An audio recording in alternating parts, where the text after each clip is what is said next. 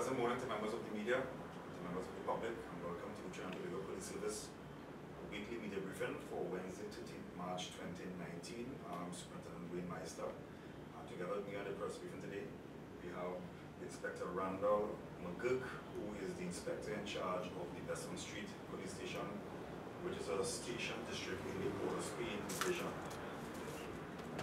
One of the strategic goals of the Randall Police Service is to reduce and detect crime as one of the pillars, and that is we have certain mandates that we must do in terms of getting the reduction rate and increasing the detection rate. And to give us some valuable information as it relates to the Port of Spain division, representing the Port of Spain division, Inspector Randall McGuirk will now give us some information about the Port of Spain division and to keep us apprised as to the reduction and the crime detection in that division. Mr. McGuirk. Thank you, SP Mystar. Good morning, members of the media, Trinidad and Tobago. The Port of Spain division is bordered by the Northeastern Division on the east and on the west by the Western Division. It comprises 5 police station districts: Woodbrook, St. Clair, Central Police Station, Besson Street, and Belmont. The Port of Spain division is responsible for the safety and security of the capital city, which is the epicenter of business and commerce in Trinidad and Tobago.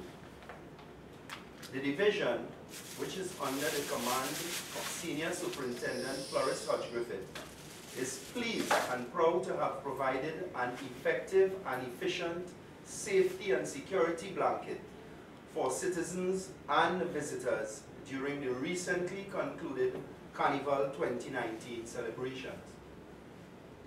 The immense policing operation, which involved 1,200 police officers drawn from various branches, units, sections of the Trinidad and Tobago Police Service, and supporting agencies such as the City Police, resulted in a record low 4 serious reported crimes for the division, out of a similar record low 12 recorded nationwide for the carnival period. This successful operation was made possible by several policing strategies being implemented for the festivities, including stop and search exercises at strategic locations, breathalyzer testing exercises, speed exercises, air support through drone technology, increased mobile and foot patrols, and a comprehensive but clear traffic management plan for the division. The Port of Spain division has thus far recorded a 36% decrease in serious reported crimes, with 236 recorded to date for 2019, compared to 367 recorded for the same period 2018. Diligent work and improved intelligence gathering has made it possible for officers in the division to seize a total of 21 firearms during the period under review, up from 17 firearms for the corresponding period in 2018. The figures show a 23% increase in seizures in the current year. A total of 224 rounds of assorted ammunition were also discovered or seized within the division for the period. The Port of Spain division will continue to endeavor with the astute assistance of the public to take illegal guns and ammunition off the streets and out of the hands of criminals.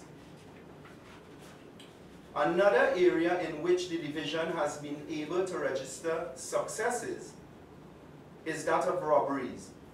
A total of 60 reports of robbery were recorded in the division for the period, compared to 106 reports for the same period in 2018, reflecting a 43% decrease.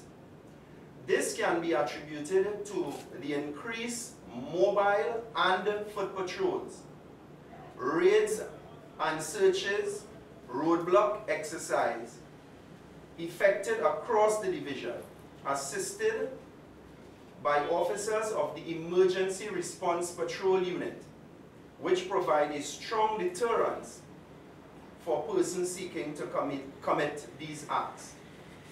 Shooting and woundings in the Port of Spain division now stand at 6 when compared to 11 reports in 2018, representing a 45% reduction with respect to this type of crime in the division. For the year thus far, there have been approximately 20,000 cruise ship passengers arriving in the capital city, and the Port of Spain division continues to provide tourist-oriented policing to ensure the safety and security of these visitors. Persons visiting the capital city are always advised to secure their personal property and desist from exposing large sums of cash when conducting business. Be aware of your surroundings and exercise caution in public spaces. Police officers, both in uniform and plain clothes, will continue to be alert and vigilant as we patrol the division even after the conclusion of the carnival season, as we maintain a zero-tolerance approach to crime and criminal conduct in the Port of Spain division.